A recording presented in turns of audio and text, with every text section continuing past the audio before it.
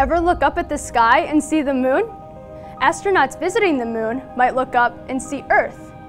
Viewing our planet from a distance must be an amazing sight, but it also provides a powerful perspective on how we fit into a bigger story, the story of the solar system. How do we learn about this story? Well, for this, we look to the rocks. We can learn so much from the rocks. We can learn the age of the rocks, which will tell us when the moon formed and when the Earth formed. We can learn about the ages of the surfaces of the bodies in our solar system. Everything that you might be able to figure out about our solar system, we can learn from the rocks. So we are at NASA Johnson Space Center in the Astromaterials Acquisition and Curation Office, but we just call it the Curation Office. Here we take care of all of the moon rocks that NASA brought back during the Apollo missions. We take care of them so that they can be studied by scientists around the world.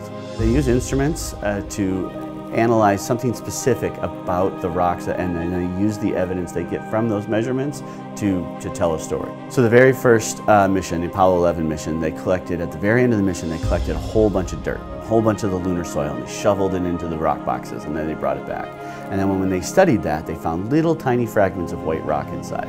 And they were able to reconstruct the history of how the entire moon formed from those 1 or 2 millimeter fragments of rock in that first sample. That white rock was very rare, and it only formed under very special conditions, which they didn't think existed on the moon in 1968 before they went to the moon. And so when they found this rock, they're like, oh, well, there must have been an ocean of magma covering the entire moon. So they couldn't prove it because the samples were too small, but when they got back the Apollo 15 samples, they found a bigger fragment of that same type of rock. They got a very ancient age, and from that, our impact origin of the moon and magma ocean theory for the moon, that all came from those first 2 samples. Wow, it seems there's a lot we can learn from rocks, and technology has changed a lot since we first brought them back. But what new instruments do we have now that we didn't have back when the samples were first collected?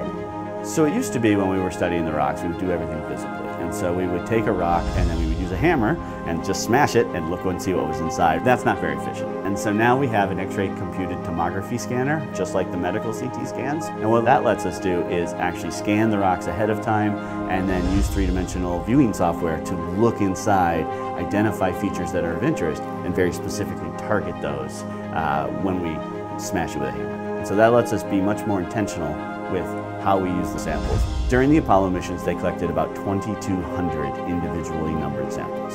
And up until about 4 years ago, we had saved 6 samples in order to be able to study them with modern techniques, really get the most out of them. So the Apollo Next Generation Sample Analysis was looking at unanalyzed samples using modern technology and a big consortium of scientists. With technology coming so far, it's amazing how much we're able to learn from rock samples. But there's another incredible rock-related tool that will knock your socks off. And here to tell us more about it is Erica Blumenfeld from NASA's Johnson Space Center. Have you ever wanted to explore the moon or the inner solar system yourself?